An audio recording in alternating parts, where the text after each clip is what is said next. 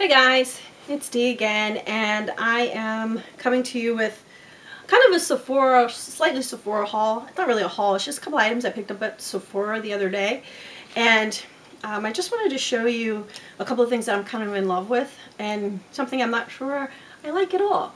This is going to be like a little weird, but I love clips, hair clips, so you can pin your hair up, because my husband has a tendency to want to drive with the windows down and then you look like a rat's nest because your hair is all over your head.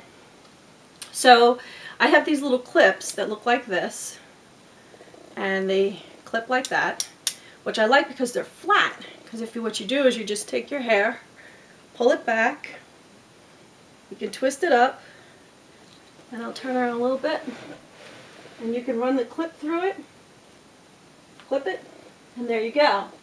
And then you don't have to worry about your hair blowing all over the place. It's clipped up. And of course you can make it neater than that. I'm like doing it without seeing what I'm doing. But Sephora had a couple of those clips on sale for like $7. And there's a little rhinestone one, and then I don't know what color that is. I guess it's brown or black, I'm not sure. But I picked it up. They were on sale in their sale section. And I think these are really, really nice. You know, if you're pinning up your hair. I don't know if you have a whole lot of hair, then you need a bigger one. I don't have a whole lot of hair, so I could clip all of my hair up in one of these. And then if you're, if you're doing something special, like say if you want to just pin up the top, you can just clip the top and go without having to worry about, having a whole thing. The other thing I like about this is going to sound really stupid, but you know how you normally have a claw clip, or whatever they call them, I can't think of the name of it anyway, but in your purse you have it clipped on the side of your handbag or whatever. But because these are flat, like this, I think it's pretty cool that you can clip it on like the zipper section of your bag, on the internal part where you zip your bag, or a little pocket part, and it's flat, it's flush, so that you don't have to worry about knocking it up against it and in your handbag. So it does dual purpose. It's in there, you don't lose it, it's clipped onto something or in your hair. Yeah, I know, retarded. I love them, but that's my thing. Alright, the next thing I got from Sephora was, well, actually I got two things. The one thing I did pick up was a primer by Mercier for the mineral primer. And I wanted to try that and see how that works out. The reason why I wanted to try it is, of course, I love Bare Essentials. But you get a 1 ounce for $21. And if you look at Mercier's, you get a 1.7 ounce, and I forgot to bring it down with me, for $30. So for $10 more, you're getting 7 ounces more. So comparatively, 2 ounces for $40. Almost 2 ounces for $30. So I figured I'd give it a try and see how well it works. I'm still working on that. See how it works out for me. I'll let you know. The next thing I picked up was by Kat Von D. Her palette called Love and Fury. And this is it's kind of cool how you get it open. It's a palette that is, has some really dark colors in it if you're like really going out partying or whatever. And when I opened it, it had paper wrapped around it with a little Kat Von D thing on it, but I don't have that with me, so bear with me, and I'm going to knock these out.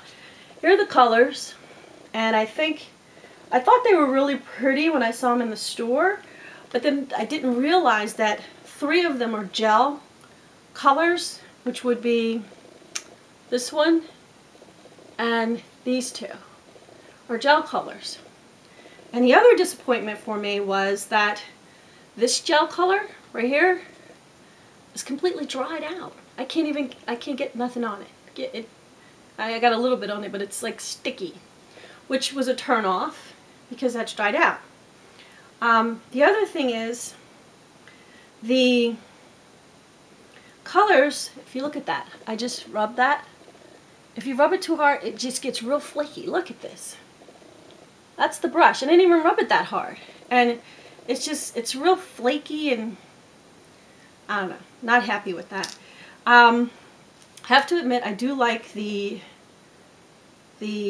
burgundy color. I'll show you the color, the burgundy colors, the dark colors on my hand, because you know I love dark colors. So I'm gonna put this one here, and the gel. It's really hard to keep this thing clean. Just the few times that I've tried. Now, those are the colors of the. Disregard that. That's from previously. On the darker side. Let's see. This is the black gel. That's the bloodletting red gel. That's the burgundy, and then that's the black. Yeah. So there you go. And then on the other side, oh, these are so flaky that you would have to blow on them, like, I don't know. And you're not supposed to blow on anything, you know that? Really, you're not. That's just gross. Yeah. Alright, and those are the colors on the other side. And if you look at it, that's the gel one that's all dried up. And that's how flaky that is. It's flaking everywhere. So I was thinking that it was going to be a really good palette to use, because I like the colors, and you know, for going out partying, and you know, for Halloween or something like that, I thought the colors would be really, really pretty. But it's flaky. It's horrible. Really not happy. Now, mind you, this palette was $32. I got it for $15. Now I know why.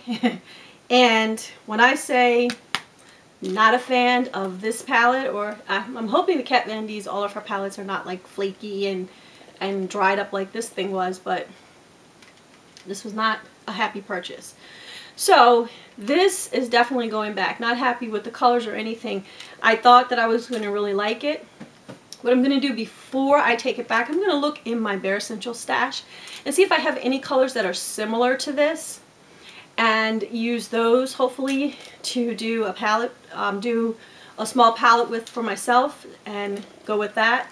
But I was not happy with this purchase. Not at all. It's horrible. So I will be returning this to Sephora. I'm actually putting it back in the box. And I'll show you the back of the box with all the different color, all the names of the colors on there so you can see. But there are, it is the worst. Worst palette I've ever picked up. Even Wet n Wild is better than this. For $2.99 or $5 does a better job than this does. This is really horrible. So, that would be everything that I have for you guys today. If you have any questions or comments, or maybe you can tell me that I'm wrong about this palette, you know, put a comment down below. I want to give a shout out to Tammy, and I think her name is Upper Beads, or I'm not sure, but her name is Tammy. I love watching her videos. She is funny and straightforward and truthful and beautiful, and totally informative on a lot of different things. Hair, makeup, skincare, how to take care of yourself, how to take care of your body. I think she is awesome. So I just wanted to give a quick shout out to her. And okay guys, I want to thank you. If you get a chance, check her out. She's great. I'll talk to you later.